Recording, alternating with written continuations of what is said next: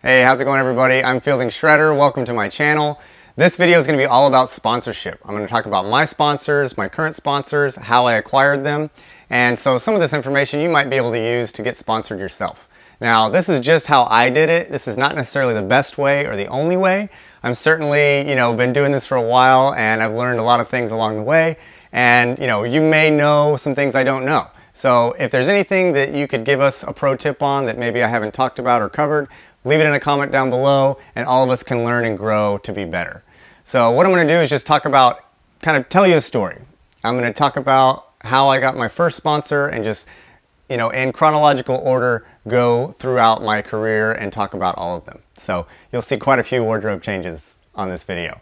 Well, the first one I'm going to talk about is Trackstar Motorworks. So we're going to rewind the clock about 10 years in the very beginning of my drifting dreams, and we're going to go back to when I was in college. So I had just bought my first 240. I was ready to get to do something with it, and I was friends with a guy named Ethan Hopkins. Super good friend of mine, still friends today, obviously, and still a sponsor of my program. So he has been the longest running supportive person and sponsor in my drifting career. So huge thank you to you, Ethan, and all of your efforts throughout the years. I really appreciate it, and I know that I would not be here where I am today without your help, especially in the very beginning.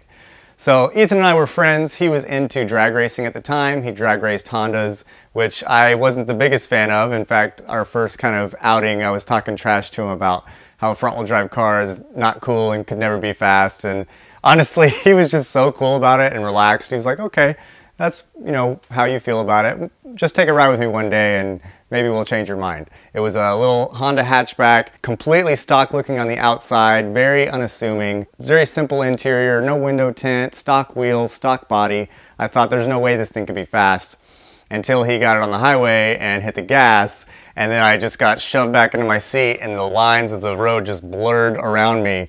It was the first time I'd been in a car that was really, truly blindingly fast. I mean, my heart rate goes up, my adrenaline through the roof, and needless to say, I didn't talk any trash after that, and Ethan was quite happy with his ability to scare me properly without being cocky or a jackass about it in the beginning. So after that, we kind of got to talking. I talked about my car and how I would love to, start to go drifting, and I wanted to build it into a race car of sorts.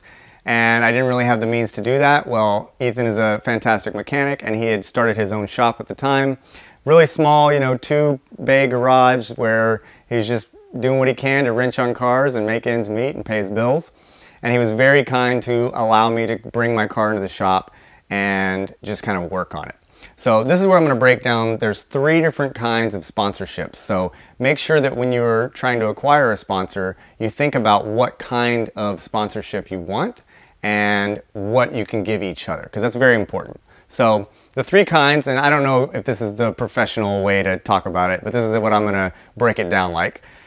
You've got sponsorship, you've got partnership, and then you've got a charity. Okay, so let's talk about what those mean. A sponsorship is a shop or an individual or a company that is going to give you something in exchange for pure marketing. So you're supposed to make posts and tag them. You're supposed to do media, whether it's video or photos or both.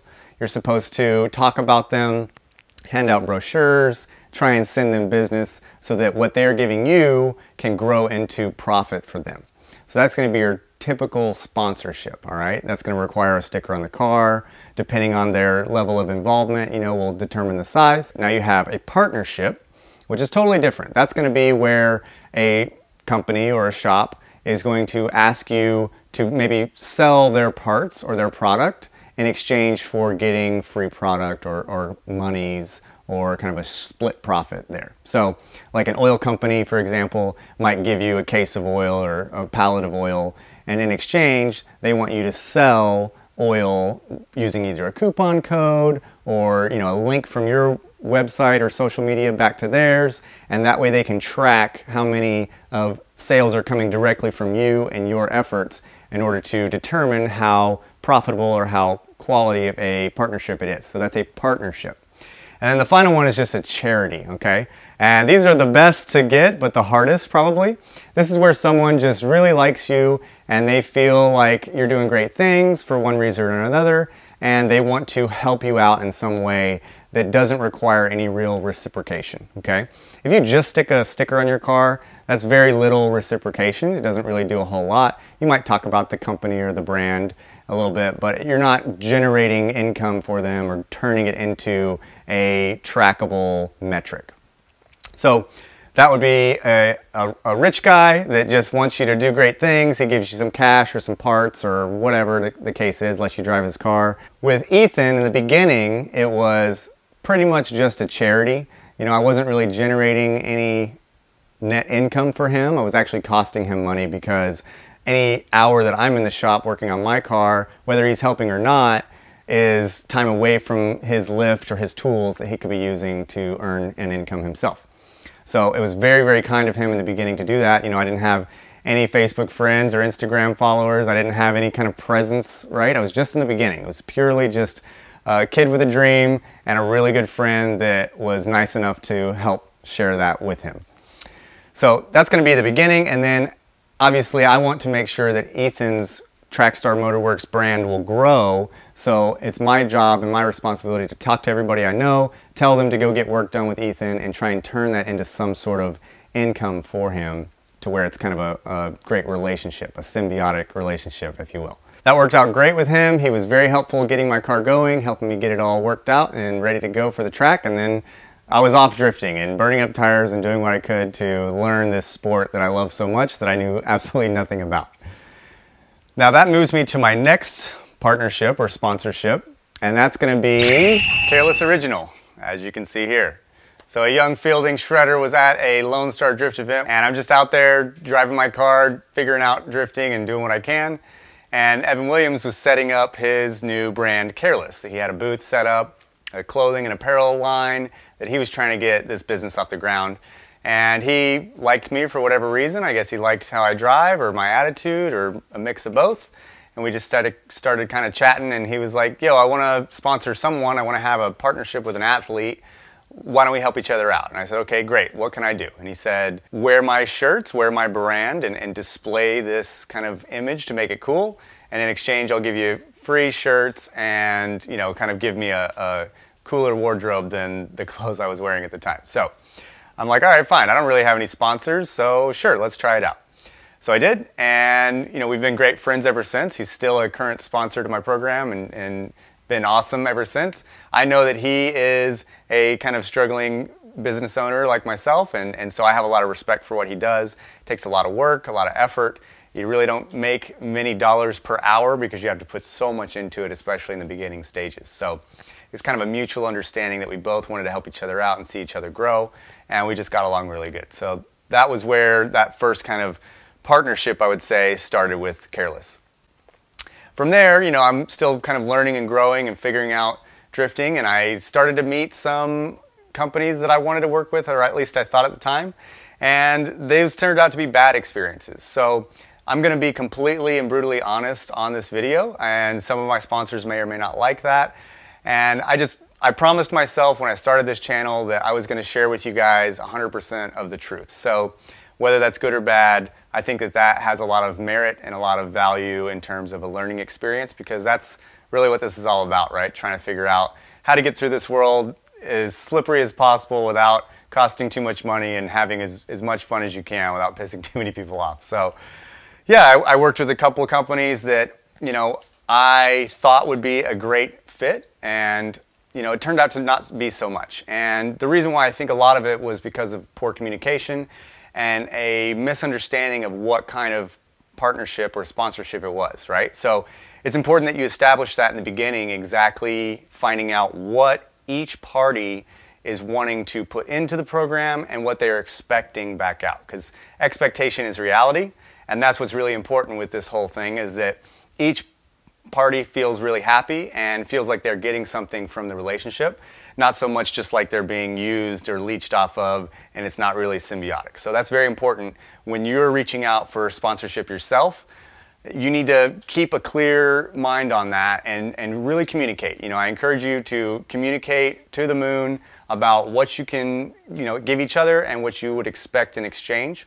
And really, the best way to do it is put it in writing. I know that that doesn't feel great sometimes. It feels maybe too professional, or, you know, you don't want to be so hardcore about it or whatever. But the truth is, when it's in writing and you both have a copy of it, then you can go back and read it and say, look, on this date we agreed on this. These are my deliverables, is the word that you usually use.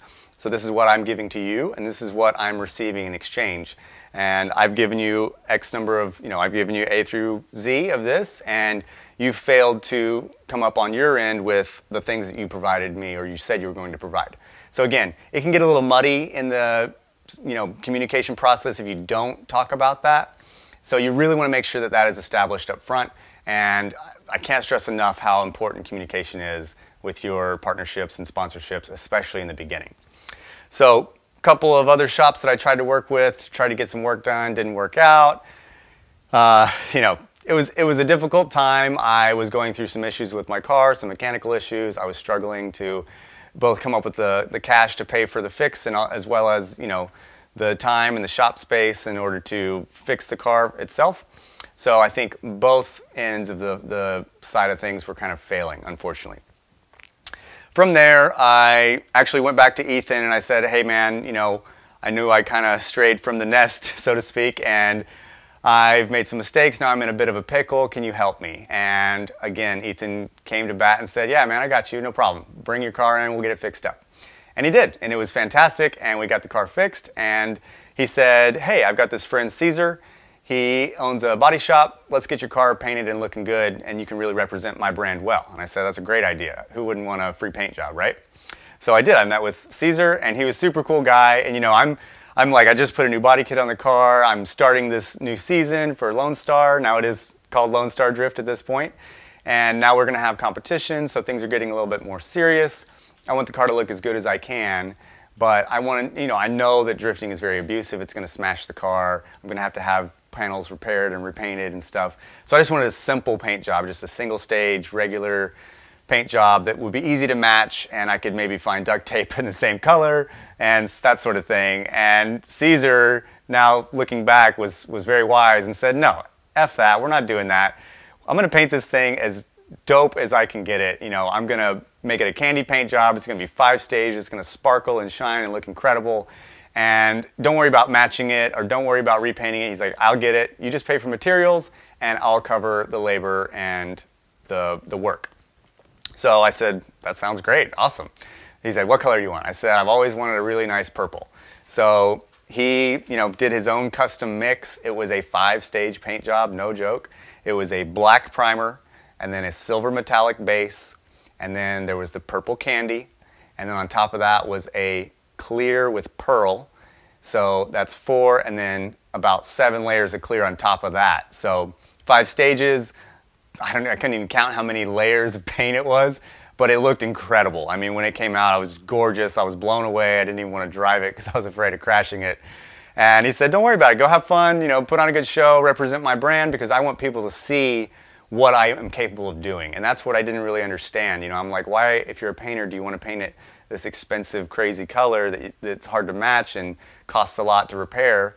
But it was because he wanted to show off his work, right? It wasn't an insurance job. It wasn't a stock car. This is a race car. It's supposed to look cool.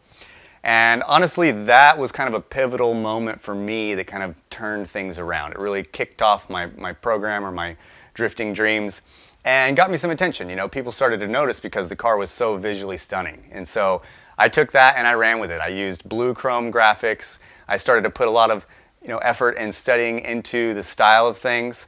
Some of you may remember some choice mistakes that I made in the past with body modifications. We'll talk about that in another video, but needless to say, this is the best my car had ever looked at the time. And it was really great to be able to show it off. So now I've got a nice big Trackstar sticker on it. I've got a Careless sticker. We're shooting purple dice on the trunk with the boys at Careless. And Caesar was very happy to see that the car was so well received and everyone really loved it. From there, Aaron and I started to kind of become friends because now I've been showing up to the events more often and more regularly. So Aaron Losi, you know, the guy who runs Lone Star Drift, a great friend of mine, but it wasn't always that way. And the first time you meet him, it's a little bit strange. And I've now realized that it's because he meets so many people that just some random guy who's at his event for the first time coming up and saying, hi, I've seen you on the channel, this or that. He doesn't really put a lot of stock or a lot of weight into that relationship in the beginning because he's had so many people come in, think they're going to be a superstar or something like that, and then just fizzle out or burn out, and then they are no longer friends. And so he doesn't want to mess with putting any energy into that relationship. Instead, now I've been coming to his drift events for 3 or 4 years. I've made it a little bit of a presence. I've got a nicer looking car now. My skills are developing. And so now he's like, okay, I'll give you a shot. You know, the first time, if he forgets your name, the first time you meet him, don't take any offense to that. He didn't remember my name for the first 1.5 years that we knew each other. So that's just Aaron. And so from there, I started to kind of pick up more attention, right? So now I'm able to kind of ask for sponsorship a little bit easier. So I would say, sorry, on Caesar's relationship, that was more of a, I would say, sponsorship where he is providing a service. I just had to pay for materials, which we established up front. And then from there on out, I was just supposed to advertise for him and try and get him business. And I did. I sent him a couple paint jobs a year for the years that he was my sponsor for my paint job. So that was kind of how that relationship worked. So Lone Star Drift, I do consider a sponsor. Now, Aaron was not giving me any cash or any free entry fees or any kind of, you know, promotional stuff, but instead he was giving me a platform to be a driver and become what I've kind of wanted to be. So it wasn't a sponsorship at first, but I do know now that it was a major asset to my career and my, you know, ability to kind of showcase my talents and work on gaining more and more partnerships and sponsorships. So it really kind of turned around that year when I went to SEMA, and now I'm, you know, walking around. I've got a cool looking car. I've gotten some media work, which was with Max First. I don't have a shirt of his, but he was a young, up-and-coming wannabe photographer at the time, and you know, he and I started to work together and create some media. And, you know, it was great for me because I was able to kind of show off for my current sponsors and also kind of start to tell a story. And it was great for him because he got to learn how to use a camera, how to shoot certain things, and work with someone that he liked. We were friends on a, you know, sport that he was interested in. So it wasn't shooting weddings or shooting commercials that were lame. It was something like drifting, which is awesome. So here he is learning to use a camera. You know, the very first video he shot, I bought a little cheap T2i for 500 bucks with a couple lenses, and I gave it to him and I said, let's do something, let's make some magic. And you know, our first few videos, of course, were learning experiences. I think they were fantastic for the time and the equipment that we had and the experience. But obviously, he has become a major player in the drifting marketplace for photography and videography. So he kind of springboarded his career off of our friendship, filming me for a very discounted rate, oftentimes free, doing all the editing and stuff completely free for me. So thank you, Max, again for all of your help in the beginning stages. I know we kind of helped each other out. But now look at him. He's got a red camera that's like 50 grand. He's got a camera car with a giant crane on it. I don't even know how much that thing cost. He's got a team of people that he works with. He's got a client list that has more zeros in it than I can count. And you know, he's making a living and making a good living working his ass off. Max works harder than probably anyone I know, and even harder than I do. And it shows. You know, his work is fantastic because of that, and his ability to gain new clients and buy new equipment is because he has such a strong work ethic. You know, there's nothing special about Max. He's not got some crazy natural given talent that makes him this incredible photographer or videographer. He just works his ass off. He learns, he researches, he does what it takes to produce the work, and that's a big part. You know, if you're a photographer or a videographer, you've got to produce content. Good or bad, whether it's your best work or not, if you have a deadline to meet, you've got to meet it, and whether it's your best or not, you've got to still produce that content in order to continue to grow. Okay? I know a lot of videographers and photographers that I've talked to that get something 90% there, and then they're like, I'm not going to post that, it's not the best, or it doesn't look as good as someone they idolize. And that's not the point. The point is to produce the photo, produce the work, and continue to grow and learn from your mistakes. So here I am going to SEMA. I got my Lone Star Drift shirt on. I'm walking around, chatting with people, and I was able to acquire a couple partnerships there. So one was XXR Wheels, and at the time I had just bought a bunch of wheels. I bought 14 XXRs just because they were cheap and they looked pretty good and they were easy to get. And I went and chat with them at the booth and said, hey, I like you guys' wheels. We just kind of started BSing at the booth. I gave him my business card and I said, you know, if you guys want to work together in the future, that'd be great. He said, no problem. So I got Frank's info. He gave me his card. You know, not the time to really pitch somebody on a new partnership, I feel like. You can do it yourself, however you want to do it. But in my experience, I think it's better to just establish a relationship, put a face to a name, and then in the future follow up with that and kind of chat about what you're trying to do together. You know, they've got a million people talking to them, a million things going on. They've got meetings every single day. They've got so many things going on, and that goes with every company that is at SEMA. It's a very bustling time, and it's not the time to like sit down and be like, oh, yeah, I have a 240SX that has an SR20 and I need $10,000. It's not, that's not how you do that. So I just said, you know, hey, I've already invested in your brand. I've bought, you know, $2,000 worth of wheels, and I would love to run your newest set. And we just kind of went from there. So they did sponsor me a set of wheels. It was 10 wheels at first. They gave them to me completely free. And then that relationship has continued to grow. You know, the next year I got 12 wheels. The next year I got 14 wheels. And then after that, I didn't really like any of the I didn't really like any of the wheels that they make. And I know XXR is going to hate this, but I just loved the 535, the 5-spoke concave wheel that I'm still currently running today. So instead of just getting a wheel that I didn't really like that much and putting it on my car, I did that one year, the year that the car was white with the orange wheels. But after that, I just decided I just want these wheels back. So instead, what I decided to do was take my next year's sponsorship and give it to someone that was helping me out. So the first year, I gave my sponsorship to Julian, and you know, he was helping me at Slide Life, so he was able to get his own set of wheels, 10 or 12 wheels for free. Another year goes by, XXR's got their new wheel lineup. I don't like any of them. I'm just being snooty and I want to keep my 5-spokes, so I said, yeah, I think instead of sponsoring me another year, let's give this sponsorship this year to Michael Van Schellenbeck. And you know, I put the two together. Frank said, okay, let's do it. I think it's great. And he appreciated that I was very honest with him, and I let him know that, you know, I'm still representing XXR. I still have a sticker on my car. Even though I'm not really getting any benefit out of this relationship directly, it is helping me indirectly because now I'm able to help my friends, and then they can kind of level up, and then, you know, if I ask them for a favor, they can help me back in exchange.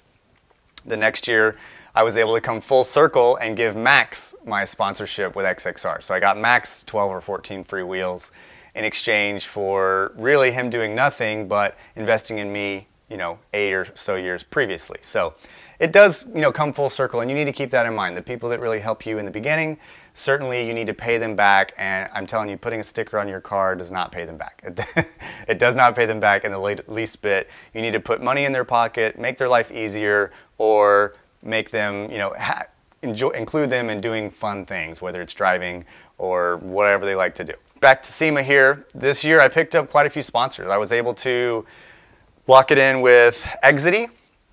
Exity is a clutch company, and I learned from that relationship quite a bit. I didn't establish enough communication in the beginning, and basically it was what I would like to think of more as just I guess it was a sponsorship. Basically, they just gave me a discount. You know, they said, we'll give you 30% off a clutch, and then, you know, I had to buy a clutch that was $3,000. Well, 30% off is still a really expensive clutch, but, you know, they helped me out by just giving me a discount. I needed a clutch anyway, so I was like, okay, maybe because it's such a big brand, they'll be able to share my media projects on their social network, and then that will help me kind of look more legitimate. So you'll see that in racing a lot too, is fake sponsors or sponsors that have a big name but don't really bring a lot to the table. And that was the case with me and Exity. They have a big name, didn't really give me a whole lot, to be honest. You know, I would have loved to have a clutch for free and a spare and then maybe a couple grand, but instead I got, you know, a discount which cost them nothing. they got a sticker on my car, and they got a sale that they still made as much as they would selling to a wholesaler. So that's how it goes sometimes, especially in the beginning stages. You're just going to have to bite the bullet if that's what you want to do and go for it. And if you feel like the partnership is not a symbiotic or beneficial to you, then don't take it. You know, it's important to know your worth and know your value, and remember that these companies that are potentially helping you, they really need to help you. If they're not helping you, then there's no reason. You're doing too much work. There's no reason to invest in helping them out when they've already got enough help themselves. So in the beginning, Lone Star was not technically a sponsor of my program, but has certainly helped me out with getting relationships going. Now, however, Aaron and I have blossomed into really good friends. We've lived together, we've traveled together, and now it is a sponsorship. The exchange that he gives me is free entry fee to events, and what I do is promote as best I can, get people to come out to the events, and then I'm also the announcer for Texas Street Legal. So I do have to work. It's not just free entry, it's a trade. So I would call that a partnership, right? We each do a little bit of something to help each other out. He saves me some money on events, and then I, in exchange, try and make the events better and bigger and more exciting to be at. So this video is getting a bit too long here. I'm going to cut it up now into 2 or 3 parts. I'm not sure yet. Hopefully you've enjoyed it. I hope that you've learned something and you guys can use this information to hopefully help your own program at home. If you guys like this video, please subscribe below and comment and share and all that stuff. And I'm going to be releasing one every single day. So check back again tomorrow, and there will be the part 2 of this, and then maybe even a part 3 on Friday. And you guys will be able to watch the whole series kind of broken up a bit. All right.